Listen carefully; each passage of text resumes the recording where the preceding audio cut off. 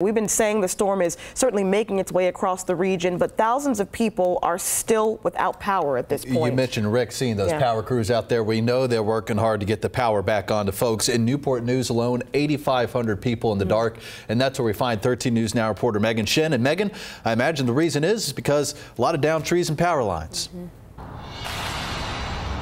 That's exactly it. There are a lot of downed trees and power lines, and this house here on Long Meadow Drive off J. Clyde is just one example of how powerful those trees are coming down, completely crashed into this home beside us. And you can see just the damage. We showed you one earlier, and we've been telling you updated numbers from Dominion Energy. If you take a look at the map, of course, we know right now the last numbers are about 25,000 on the in southeastern Virginia who have no power, and that includes more than 8,000 here in Newport News. You guys, it's been a lot of down power lines. We're keeping safe out here. We've seen Dominion crews working hard on the streets. We'll keep you updated as that power is restored. Live in Newport News, Megan Shin, Dan, Ashley.